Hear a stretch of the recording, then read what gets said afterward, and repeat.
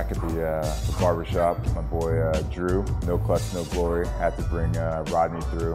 So obviously played here for 7 years. This was a spot that held me down the entire time I was here. 4 games, whenever there's a special event, even if it's just a rough patch of time where I needed a haircut, this is a place to be. So had to slide back through and just wanted to take Rodney through and show him a little of what Chicago has to offer.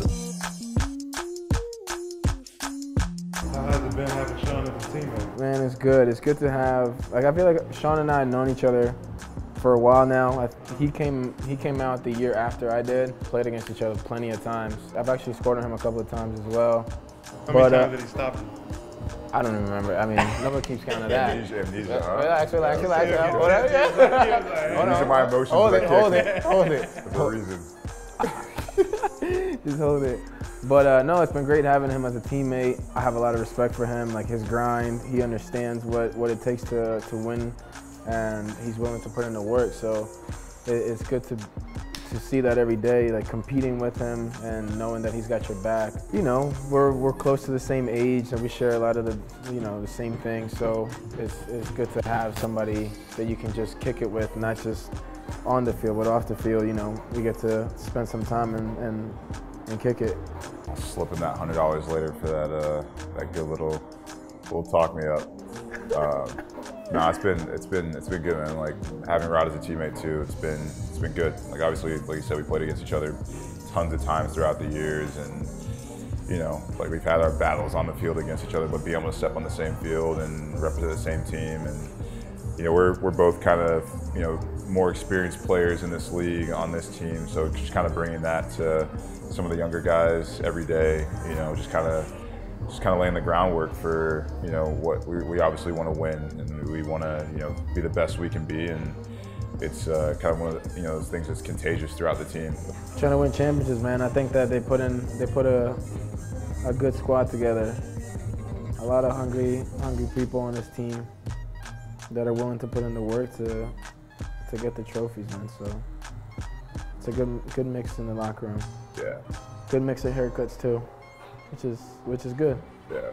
As for banter. So who would you say on the team has the worst haircut? Can't believe you're putting me on the spot like that. Honestly, I don't know. Let's start with this. Who are some of the better hairstyles, the better haircuts? I wouldn't even go as far as to mention the people who have the best haircuts. I would go with dudes that get their backs rounded. You know what I mean? I don't know if that's still a thing. If you're still rounding the back, you know what I mean? So I mean, I would have to say Jonathan Lewis could probably do a better job at communicating with his barber.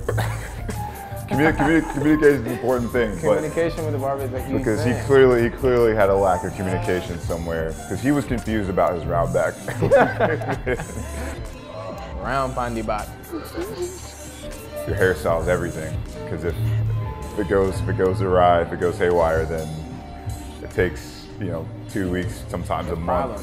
I remember actually preseason this year, I won't name names, but preseason this year, I texted Drew, and I was like, yo, Drew, like, I was back home and somebody got me. Somebody messed me up. And that's the term we use, somebody got me, right? They either push me back, which is, you know, pushing back the hairline a little bit, or they took you too high on the fade. Yeah. Like in Jonathan's case, he thought he was getting a nice fade in the back, but he got a round back, and you know, which is why we can, you know, safely refer to him as round back now. We call him Bert. We call him Bert from Sesame Street. Looking back, growing up until now, have you had any hairstyles that you've regretted? When we were like 12 years old, we used to dye our hair the color of our jerseys. Did you do that or no? That was just, no? Nah, like I don't know what they were doing in DC. Was yo, not in Atlanta. Oh man, yeah, we used to dye our hair for that day. We had the little spray. When Cisco came around with that silver, you guys are just spray painting each other's hair. We did that. And then recently, I decided to twist my hair and let it dread a little bit during the summertime. and I really convinced myself that I was gonna get dreads. It was one of those times. It was a humbling experience. I just failed. Yeah, I failed. I played a couple of games. I had to like put my hair in a ponytail.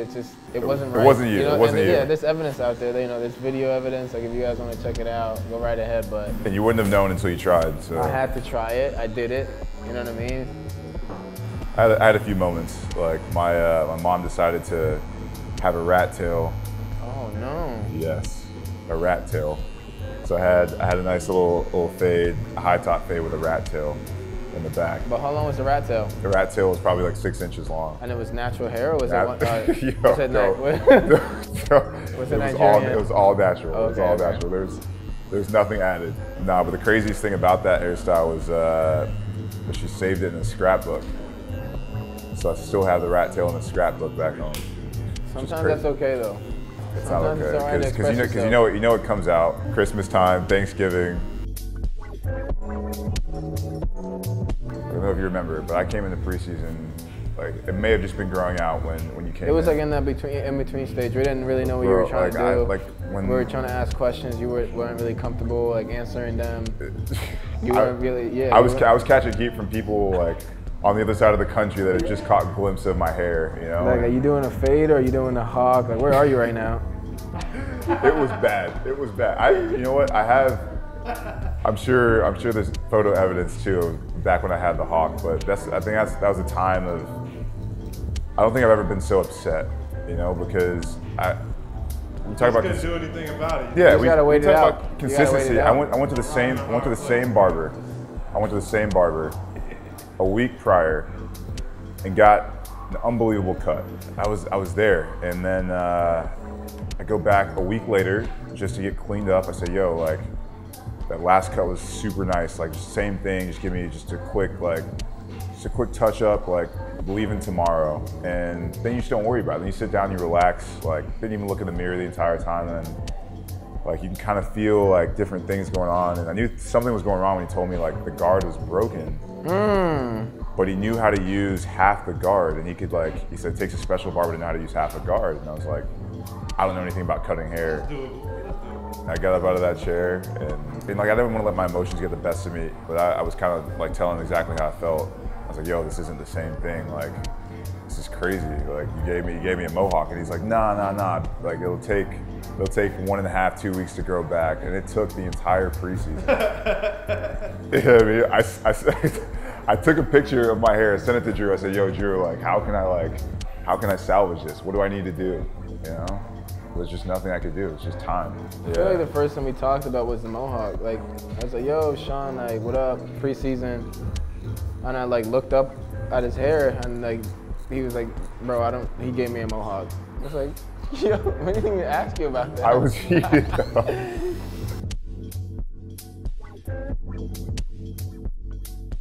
So what's your move been like? You know what I mean? From Chicago to New York.